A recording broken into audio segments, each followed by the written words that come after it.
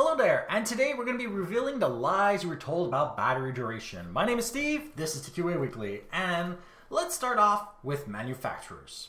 Manufacturers will give you an estimated time that the battery should last while you're doing very specific tasks, and that's important because they're expecting you to do that very specific task and nothing else.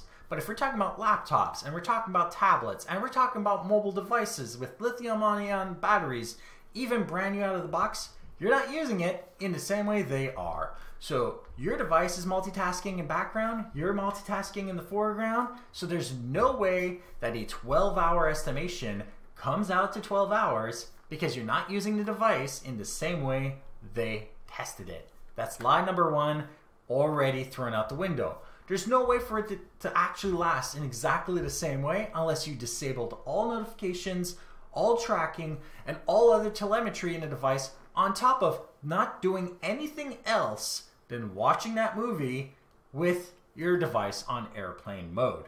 There's simply no way. So obviously the way they calculate how long each task is supposed to last on the battery is wildly inaccurate because it doesn't reflect the end user. One of the other problems that comes to even estimating the battery duration on device is that every time you measure that, you're changing the result. So this is something more to do with physics and chemistry, but every time you measure something, you're changing it. And the more often they test the battery, the more they drain the battery. And that means the more accuracy they're looking for, the less accurate it's going to be. I know it's confusing, but every time they query the battery for information, it's using power, and that means that the battery has less power after that. It might seem like a tiny little amount each time, but add it up all together and the battery will simply drain by itself while you're not doing anything with it. So there is that very specific problem. Then the next thing is just the battery chemistry by itself. When you get the brand new battery and it does a given task for 100 minutes without a problem at the very beginning, if that battery loses 1% of its capacity every 3 months over a period of 3 years, it will have lost 12% of its capacity, suddenly going from 100 minutes to 88 minutes of its usable life, meaning that you will actually have a battery that is failing with time.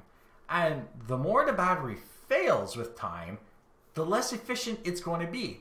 88% does not necessarily translate to 88 minutes. It might actually be significantly less.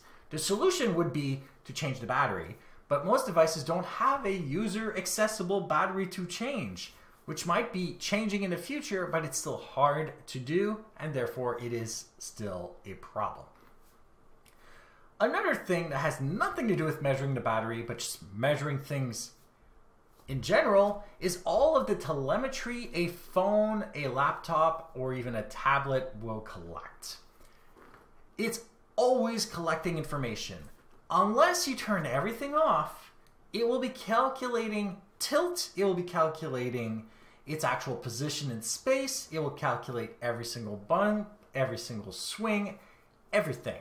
This is why it's able to tell you how many steps you went in a place, how high, how low, how many calories you burnt and everything.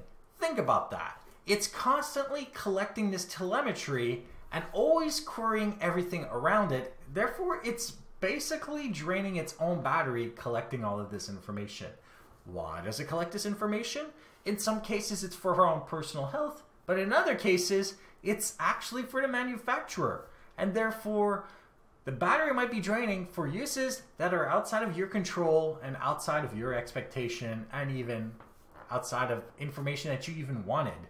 So you have the fact that it's not tested correctly, the fact that they're constantly testing, the fact that the chemistry of the battery is going to be an issue, and now you have telemetry constantly being taken that is potentially an issue. And that's on top of all of these smart AIs that we have built into our devices that might be constantly listening, and that means they're also constantly draining power. But let's go a step further.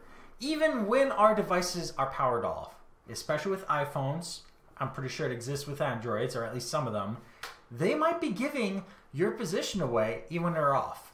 If a device has a battery, and even in off, it's giving off information such as location, as practical as it might be in some cases, it will continue to discharge the battery.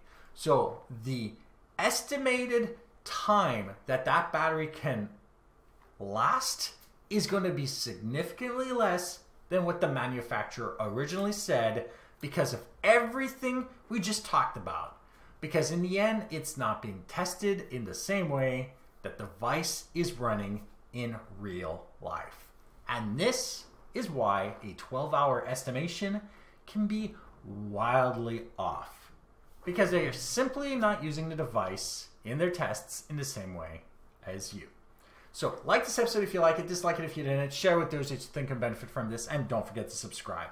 And if you have any questions, comments, suggestions for topics, email me at ask@TQAweekly.com, or go to my website, TQAweekly.com, where you can see show notes on this episode, past others, find other ways of subscribing, and of course use the contact form to email me directly. And if you want to see me play video games like Assassin's Creed Valhalla, go watch me on twitch.tv/ZAccess1981, where I play every Friday, Saturday, and Sunday from 7 to 9 p.m. Eastern.